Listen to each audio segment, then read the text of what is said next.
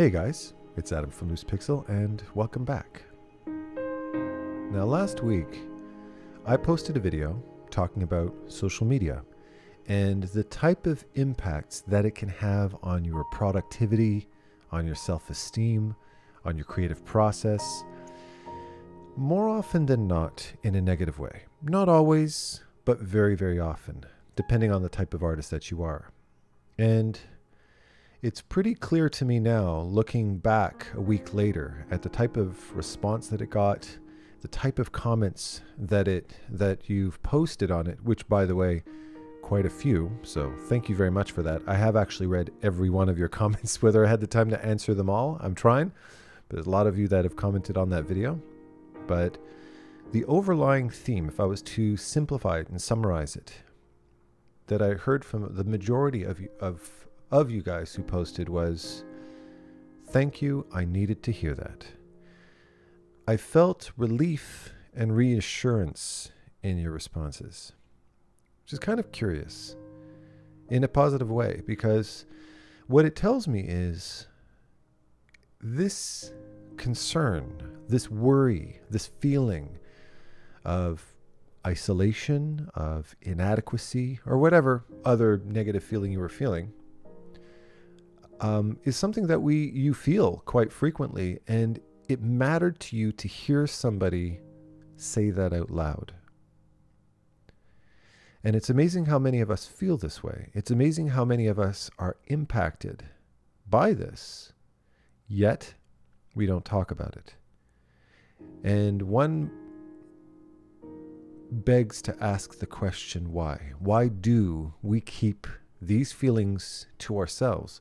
Why do we let these feelings eat away at us when there are so many very vocal artists out there, very respectable artists out there that express this feeling as well, to share a sense of oneness and camaraderie with our fellow artists? And that's the reason why I shared it as well. I've heard artists like Ahmed Al-Duri talk about it. I've heard Noah Bradley talk about it. I've heard Tyler Edlin talk about it. I've heard Bobby Chu talk about it. I've heard Chris Oatley, Clint Kearley. I've heard all of these artists talk about it. And these are very respected artists out there in the industry that have, they're artists that have achieved quite a bit. And you have to ask yourself, despite all of that, why do we continue to feel this way? Why do we need artists that we listen to, that we look up to, like the ones I look up to? Why do we need to hear them say that? Because underneath all of this, the underlying issue here is our fear of being ourselves, our fear of being open, candid, authentic with people. I'd say that would be kind of the secondary comment that I got that kind of tied into the first, and that was, thank you for being so human, so authentic, so honest. My honesty was appreciated. Why? Why is this such a big deal? I mean, it's a big deal to me too. When I hear somebody like Ahmed Al-Duri talk about how the fact that he's had a crappy day, I really appreciate hearing that from him, because I look at his artwork and I go, wow, if we could all aspire to be that good. And hearing him say he's had a crappy day reassures me. We as artists are hard on ourselves. We are on our own very often. We don't necessarily have somebody sitting next to us saying, oh yeah, that's all part of the process. It's almost like going through puberty on your own without anybody telling you, yeah, facial hair is a normal thing when you're a guy, right? And sometimes when you're a girl too.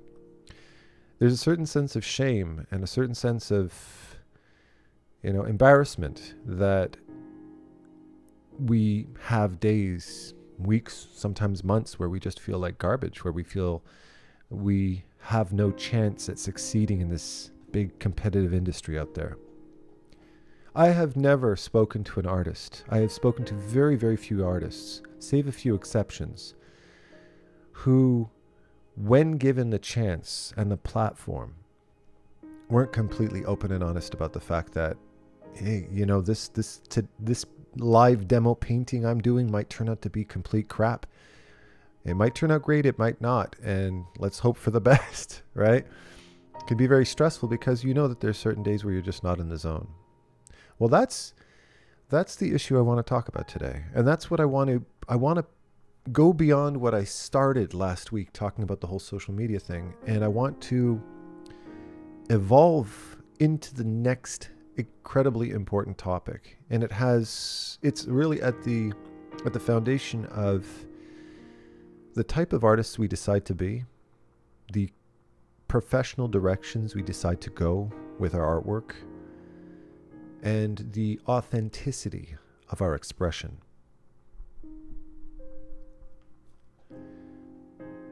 No matter how hard you try, no matter what efforts you make, and take this from somebody who's been on this planet now for over 4 decades, no matter how hard you try, no matter how convincingly you try to mimic, to impression those who you look up to, you will never, ever be able to not be yourself. Who you were when you were 5 years old is in great part, give or take, who you're going to be when you're 75 years old. As a father, I look at my kids and I look at the type of personalities, the type of temperaments, the type of talents, the type of struggles that they've had. At a very, very young age, you can start to already get a very solid impression on who they're going to be when they get older. Now, of course, people grow, they evolve, they mature, they develop all of their different skills and stuff like that. But the undercurrent of who they are as people continues on. Certain major issues might be overcome. You know, certain people have certain phobias or certain likes and dislikes. Those types of things can evolve, but the fundamental, the foundation of who you are really doesn't move much. I look at my son now, who's 5 years old, Lucas. I look at the things he's incredibly passionate about. I look at the things that annoy him, and I can see where he's going with that. I look at my daughter, who's 17, who's now in college studying illustration. The funny, silly, light-hearted, yet remarkably strong and incredibly wise, and incredibly talented, and incredibly fascinating person that she is exactly how people described her when she was 5 years old too. It's at the foundation of who she is. And when I look at myself and who I am today and the type of things that I like and dislike, you know, what makes up who I am, fundamentally, I haven't changed a whole lot. I've grown, I've overcome, but I haven't changed a whole lot. And there was a point in my life where I had to realize that was the reality of who I was.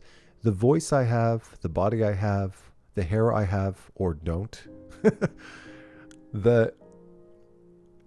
what makes up who I am is not going anywhere. And the more I realize that, the older I get, the more I embrace that facet of who I am, the more I realize really amazing things about myself as an artist and about myself as a person, about myself as a father. I realize that as I sit here recording this video for you, the sound of my voice is completely unremarkable to me as an individual. When I listen to the sound of my own voice, this has been my reality my whole life. The sound of my voice has been the neutral vocal tone to me my whole life. There's nothing great or horrible about it. It's just me. It's my point of reference for everything else in the world. My height, my size, my strength or lack thereof, my likes and dislikes, all of these things I consider my neutral zone. Because it's me. Because I have been myself and I've lived inside this body and mind for the last 43 plus years. And I enjoy once in a while, if I'm a passenger in a car, if I'm not the one doing the driving, or if I'm stopped at a stop sign, or if I'm walking down the street, or if I'm at the mall picking up paper towels or whatever the case might be. I like every now and then taking a moment and looking at somebody, a complete utter stranger, anybody, a 65-year-old woman who's, looking for room deodorizers, or some guy who's crossing the street on his way to college, or some kid holding their parents' hand walking across the street downtown. And I think to myself for a moment, that person has been that person and has to be that person and everything that makes up who they are 24 hours a day, 7 days a week. I have to step outside of myself to realize that that person is that person always and will never have a choice. I think about their voice. I think about their family. Hypothetically speaking, of course. I use my imagination. I think about their favorite foods. I think about their favorite taste in lovers and cars and TV shows. I think about what is it that makes that person who they are? How do they tick? Because that's the reality of their life. And as human beings, it's very difficult for us to step outside of our own neutral zone and observe the world around us, observe the people around us, and realize that they are as neutral to them as you are to you. To them, there is nothing remarkable or unremarkable about them. They're just a point of reference for the rest of the world.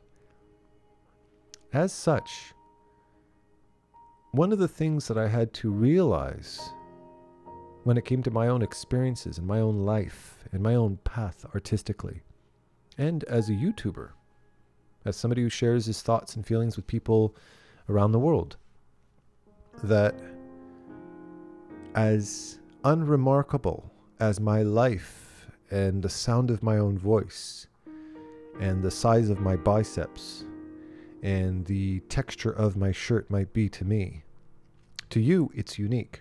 To you it's different. To you it's an actual experience. What I create artistically to me is always an effort to keep up with my imagination, because my imagination is the only thing bigger than me, because I am always only a product of what I'm capable of doing physically, but my imagination is always 10 steps ahead of me, as yours is with you. So it's almost impossible to not walk away with some feeling of inadequacy every single time you pick up your paintbrush to paint something. Every single time you open up your mind or you try to capture your thoughts and dreams and feelings on a page, on a canvas, through a camera. And as such, as human beings, it's our natural tendency to take most of what we do for granted and take most of what we see other people do as something special. And what I want you to start realizing today, in a healthy way, of course, is that you might not be anything remarkable to you. In fact, you might be very subpar based on the standards that you wished you could have reached. But to what you consider an inadequacy or a flaw or a weakness to others, depending on how you treat what it is that you have, is actually something quite unique and something quite fascinating, because you hold one quality over the rest of the world. You possess something that nobody else in the world will ever have, and that is you. You are absolutely authentic in and of yourself, despite how plain you might think you are. And as an artist, one of the things we need to learn to embrace is how what we consider completely mundane and neutral is an authentic form of self-expression that other people out there really need to hear. The respect, the love, the appreciation that I got on last week's video is humbling. But I wasn't trying to be remarkable last week. I was just trying to be as authentic with you as I possibly could, as I am with you today. I'm trying not to put on a show for you. I'm trying not to be something remarkable to you today. I'm trying to be completely, utterly raw with you today. Because I've learned over the years how incredibly valuable that is. This is something else also that my children have taught me. And I'm sure anybody who's, babysat a child or loved a child or has raised a pet, a cat or a dog or, a ferret or a Bengal tiger, if you're that lucky.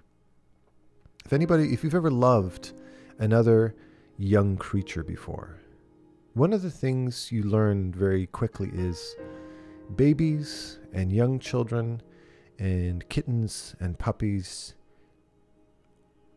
are so completely and authentically pure.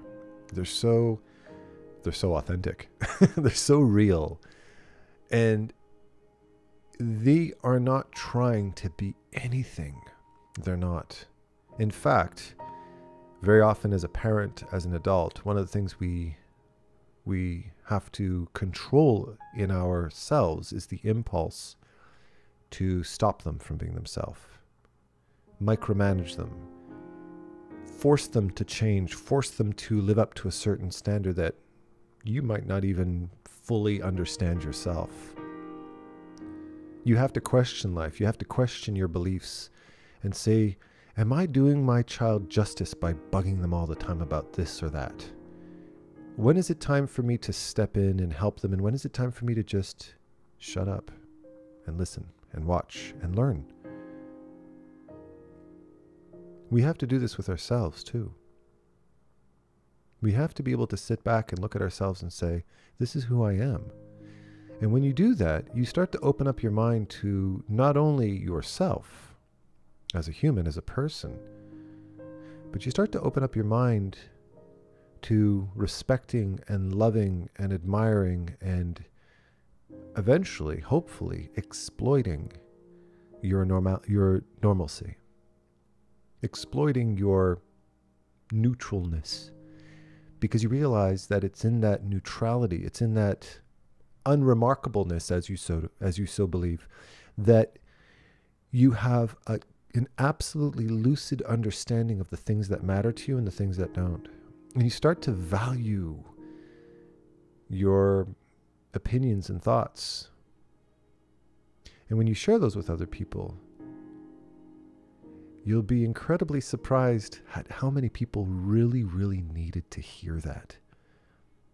How many people appreciate you and love you and commend you for your bravery and your openness and your authenticity. Exactly what you guys did for me last week. In abundance, I might add. Thank you. You are validating, you are reassuring me that I'm on the right path. And it's my obligation to turn the mirror on you today, to let you know that what it is you are commending me for is exactly what you should be commending yourself for as well. As an artist, you need to be incredibly honest with yourself. I might have mentioned this in earlier art talks in the past, but one of my favorite moments in experiences that I've had watching films growing up is that scene in The Matrix where Neo's in the Oracle's kitchen and he looks over at the threshold of her door and she's got that wood carved sign written in Latin. And when he looks up at it, the Oracle looks at him and she says, "It means know thyself." Everything that I'm talking about today can be summarized in that moment, in that understanding. Know yourself. Embrace yourself. Understand that as unremarkable as you think you are to everybody else, you're fascinating. You're fascinating even if you're 450 pounds and you're only 2 feet tall. You're fascinating if you're 11 feet tall and you weigh 16 pounds. You're remarkable if you think the sound of your voice is sibilant and irritating and nasal. You're fascinating if you've got a muted, mumbly, dumbass sounding voice. The only time you are offensive, confided, you are being a kind person, you aren't being hurtful to other people. But the only time people will react negatively to you, at least good people will react negatively. I'll get it. Just give me a chance here. The only time people will react negatively to you is when they can sense that you aren't being authentic. When they can sense that you've got that mask on your face and you're trying to be something you're not. If you think about celebrities, if you think about people who have been loved and respected over the years, one of the things that makes them so admired and loved is the fact that they completely and truly embrace who they are. Jack Black, Bette Midler, Jim Carrey. Think about these people that are so admired and loved for the depth of their personality. Take all of their talents aside. Take Jim Carrey's sense of humor aside, and you find an incredibly richly authentic human being. People think he's nuts and think he's a complete kook for the weird behavior he's got lately. No. He has learned the art. He is pushing his ability to be real as far as he possibly can. He is ignoring the fact that he's got a camera in front of his face and he's allowing himself to express himself to the fullest of his potential. So when he decides to act like a complete weirdo and grow that long psycho, serial killer beard, and he starts talking this weird shit on the TV show, or he just stares at people for 10 minutes and makes them feel all cringy and weird, he is authentically letting his ego fly out the window, and he's just looking at you right in the face, one person to another. It's like that woman, I can't remember what her name is, but that woman who did that exhibit. She was an artist, a performance artist who did nothing but sit down and stare. She would sit down in the middle of a room at a table or just sitting in a chair. And one at a time, people would just sit down in front of her and they would look at each other, into each other, for as long as they so chose. The whole point of that performance was to experience humanity as purely as possible. And it was a very moving thing. I mean, there's a lot of contemporary artists out there that are about as phony as a $3 bill, right?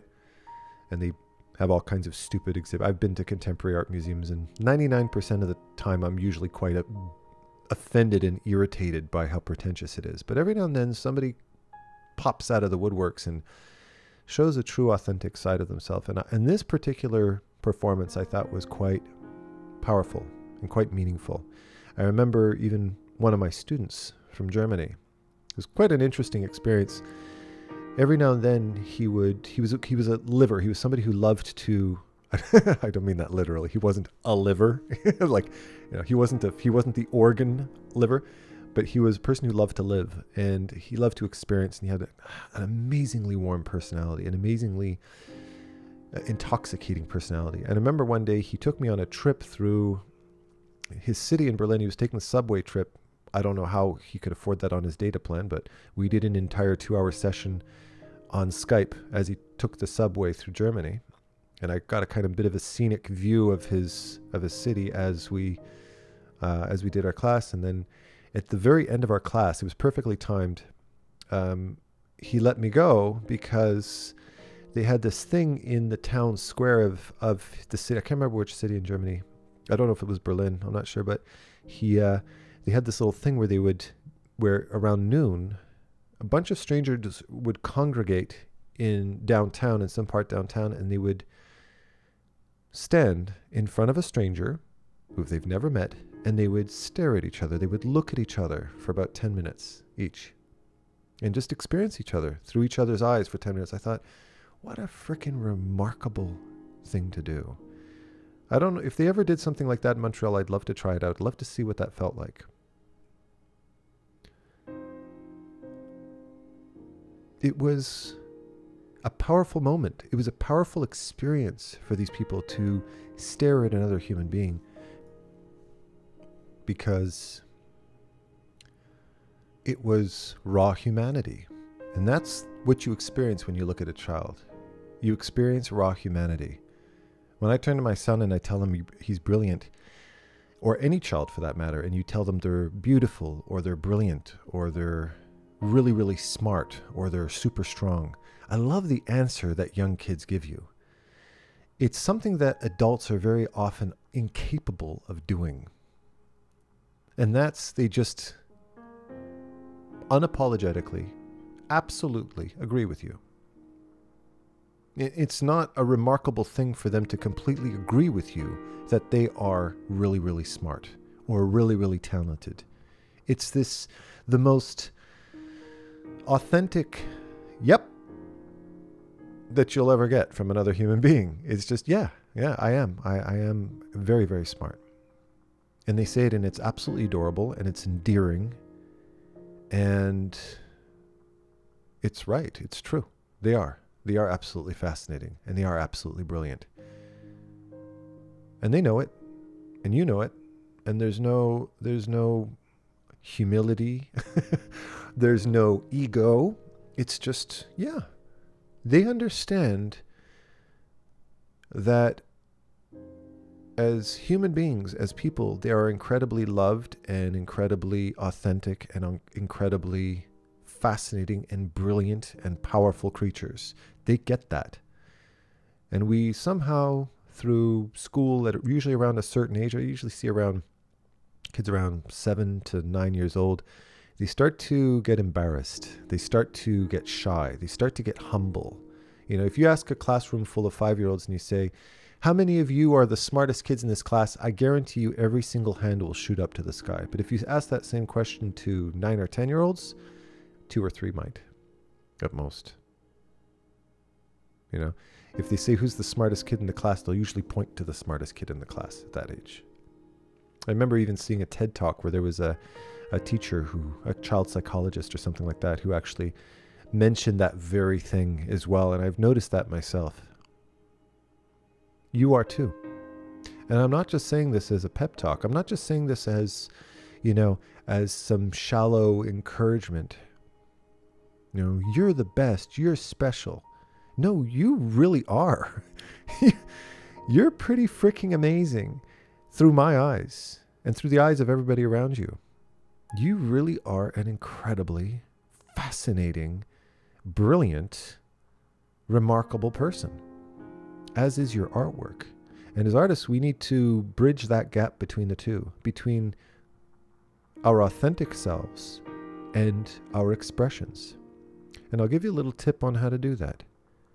Don't second guess yourself. Don't second guess yourself for 2 seconds. Just do it. Just follow whatever it is that your guts tell you to do. Follow your instincts. Follow your gut. Because in my personal opinion, your gut is a far better judge of character and a far better guide than your brain. Your brain, it's influenced by so many different factors. But your gut always knows deep down inside, you know what you like or don't. You know when you're bullshitting people and saying that, I like this, I like that, but deep down inside, you know what you really like. You know who you really are, right? And you're smiling because you know I know what I'm talking about. People are going to love you for that. Do people love Hellboy because he's the toughest thing on earth? No, people love Hellboy because he's completely obsessed with kittens. He's got this weakness for kittens and chocolate bars and Snickers bars, right? That's what makes him lovable. That's what makes you care for him.